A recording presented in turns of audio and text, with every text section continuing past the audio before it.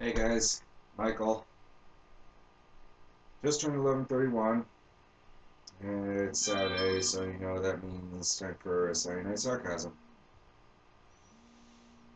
First off, good news I have with one of my recent Saturday Night Sarcasms, which I believe was episode 6.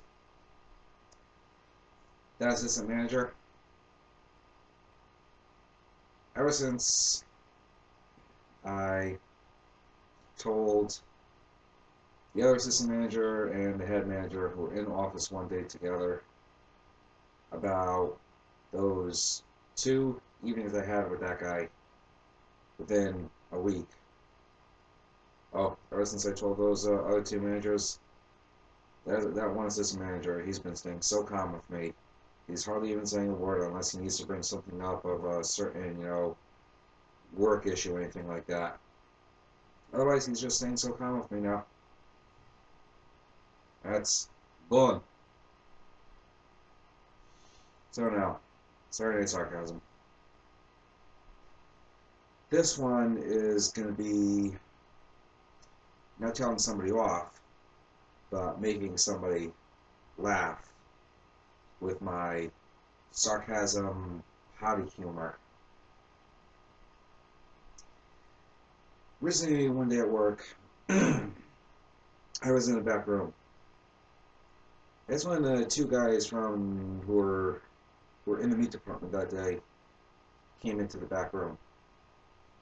Then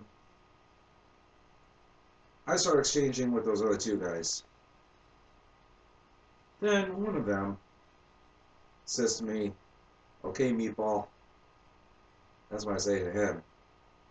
"Oh, okay. What do we say?" "Yeah, I got the meatballs, and your hair is linguine." "Yeah, your hair linguine. I got the meatballs. So, what I'm going to put right in your hair is the sauce."